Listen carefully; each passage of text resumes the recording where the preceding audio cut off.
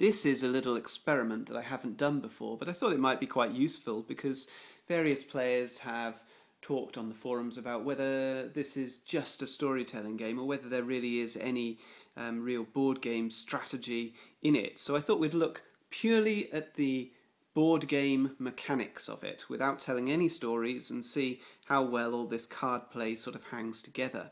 Now I have no idea how this will go because I've never tried playing it without telling a story before.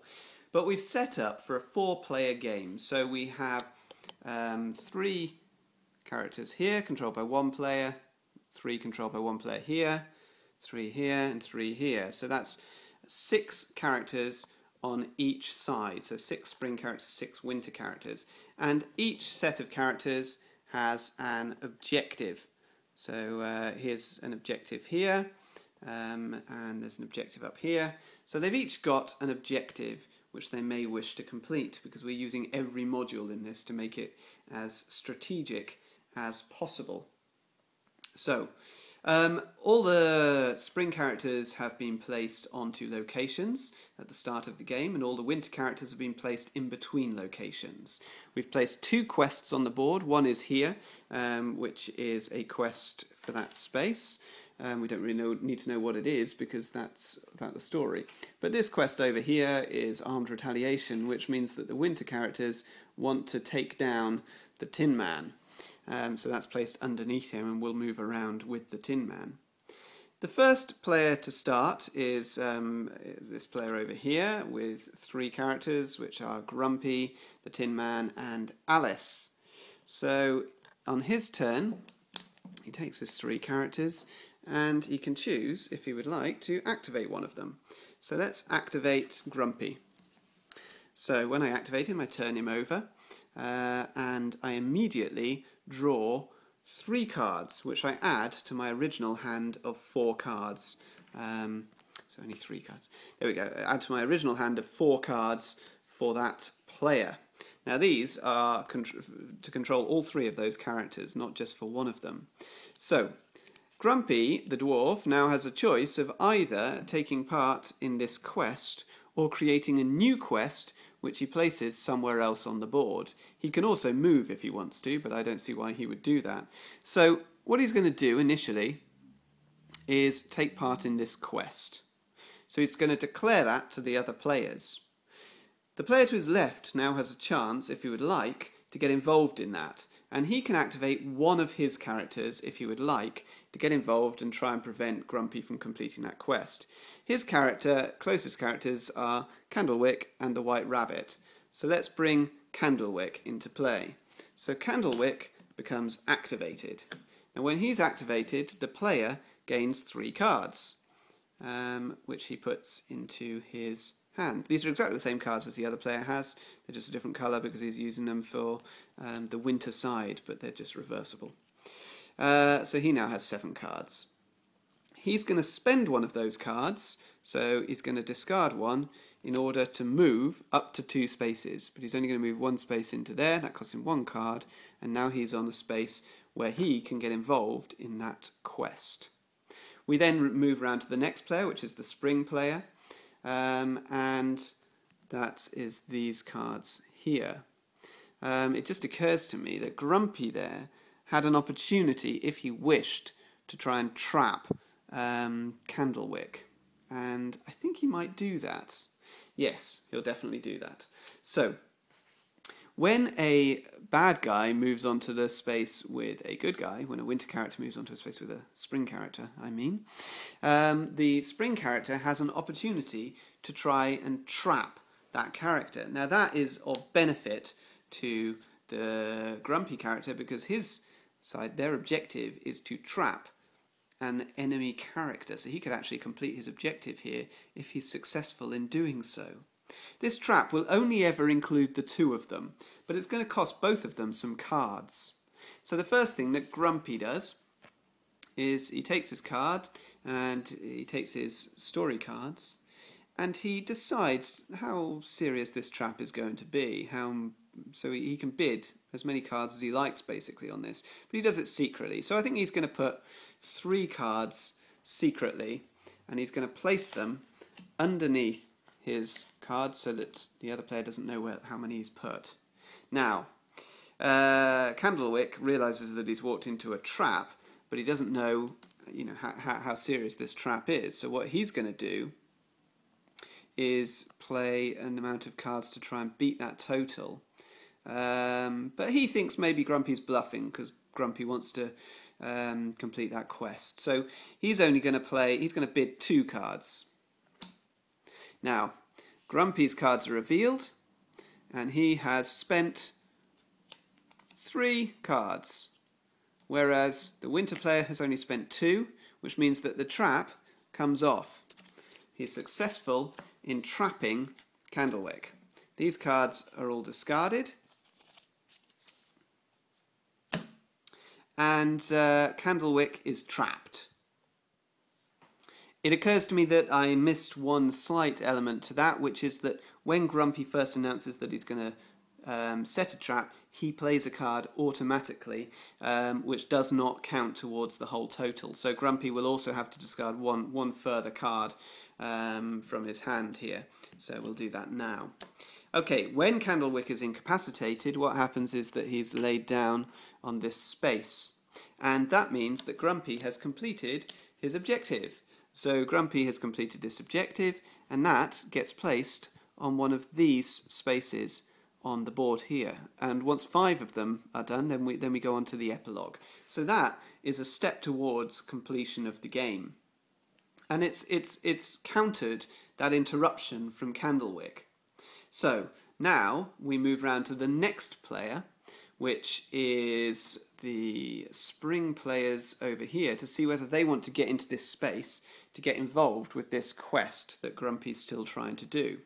So we have Pinocchio, the Little Match Girl, and Dorothy. Well, the Little Match Girl could get there, but she's going to have to go through the White Rabbit, which means the White Rabbit could battle with her, which is going to cost her cards. So it's probably not worth her while actually trying it. Pinocchio is miles away over here. Dorothy's not close either, so I think Grumpy's on his own. So these characters aren't going to activate, and that means that they're going to still have plenty of cards available when it comes around to their turn. But let's come around to the next, the other Winter player, and see who he's got available. So he's got the Mad Hatter, Mangiafuko, and the Wolf. So here's the Mad Hatter up here, Mangiafuko's up here, and the Wolf is way over there. So the Mad Hatter could go 1, 2, 3. That's quite a lot of cards he's got to get rid of if he's going to get there. And whether he's realistically going to stop Grumpy on that quest by getting there, I'm not sure. But he'll give it a go. So the Mad Hatter is going to activate. So we turn over his card. And that player now draws 3 new cards to add to their hand. So these 3 cards are added, making the total up to 7. The Mad Hatter is going to have to spend 1 card to move 1, 2 spaces and a second card to move to there. So it's costing him 2 cards to move all that way, which is quite a cost. So those 2 cards are discarded, and that brings the Mad Hatter in to the space with Grumpy. Grumpy is now going to carry on with his quest that he's announced that he's going to do. So Grumpy now gets to play some of the cards from his hand describing how he attempts to complete this quest. So he's going to play these 2 cards here, which leaves him with 1 card left in his hand, which he's going to get to play at the end. So he's played his 2 cards, and now the Mad Hatter gets a chance to play some of his cards. Well, he's got quite a few actually, because he started with 4 and then he drew another 3, lost 2 to get there, so he's down to 5. So he's going to play 1, 2, 3, 4 cards. Now that means that Grumpy, with his 1 card left, is not able to equal those 4 cards. He's played 2.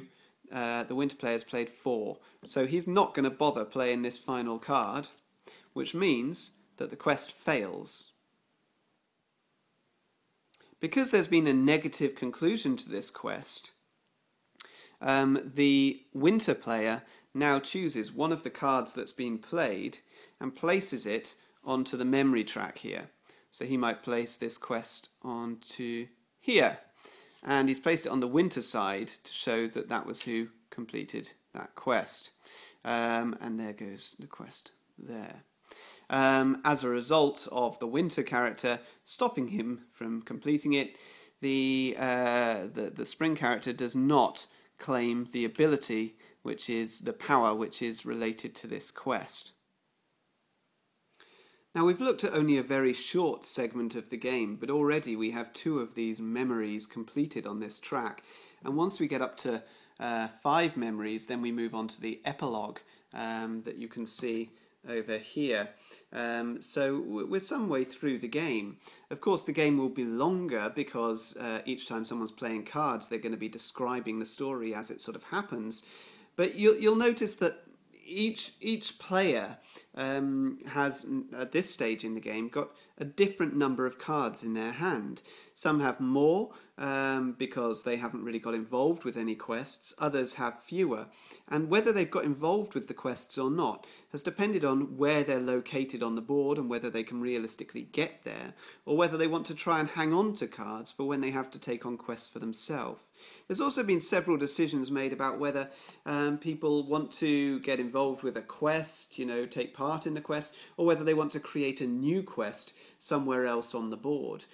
So there's decisions to be had there. And then at the end of the game, when we get onto this epilogue stage, any remaining cards in the player's hand are going to become extremely important because they're going to play these cards and they're the remaining cards, and they're going to be the things that score them points. Although any previously completed quest or objective is going to give them 3 points at the end of the game to add to the total number of cards they play during that epilogue. So this really is a game of managing your hand of cards, making sure that you have enough cards for that end of the game to score you points, but equally making sure the opposing team doesn't get away with too many of these memories, which are going to create a very negative story for the good guys or the bad guys throughout the game. There's also elements of, you can lose characters. Characters can be incapacitated. It's going to be quite a cost in terms of cards to pick this character back up. Characters can even be completely removed from the game through certain powers. The bad guys can take those some of the good guys out if they used armed retaliation, which is what they're trying to use on Tin Man over here.